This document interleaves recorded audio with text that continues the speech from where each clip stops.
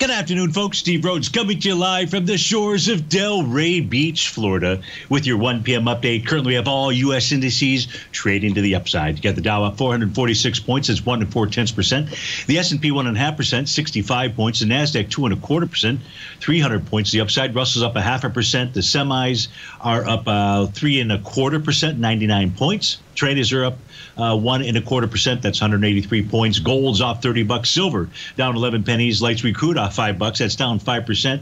30-year Treasury is flat. It's trading out at 152.17. Let's go spend a little time.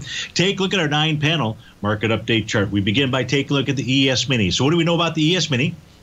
The bottom signal and patterns are still in place from February 24th. That has both the Rhodes momentum indicator bottom as well as a TD9 count. You can see a nice little rising trend line. Price pulled back yesterday, tested that trend line, tested it again this morning. That is held. Perhaps price is going to go make a run for the descending trend line out there, and that would take us up into the level of about 43.81 or thereabouts. Before price gets through that, the next battleground for it is going to be the center of its daily profile. That's at 42.69. Spot volatility, panel number 2, is still above its 50-day exponential moving average. That's always a bearish directional indicator for the S&P 500, unless it's actually topped out there. Don't know whether it has or it hasn't.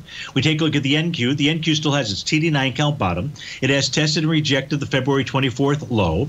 It is back above its little rising trend line. That would suggest that price just simply might target the top of that February 24th level, and that's at the 13,980. The U.S. dollar index is just consolidating with inside its daily profile, support of 98.29, resistance 99.47. Gold is pulled back and has tested the support level of its bullish structured profile. So yes, it's lower, but what it's doing is testing a key area of support. That's between 1920.60 and 1938.20. As long as that level holds, then we got a shot for price moving up to the 1989 or even back to the 2074 level. But if price closes below 1920.60, that's going to suggest a move back to its bearish structured or bullish structured weekly profile area, and that could take it 1810 to 1840. Silver's found support at the bottom of its daily profile, top of its new weekly profile. Light sweet crude, got to watch the level of 93.83. Get below that, and it's going to head lower.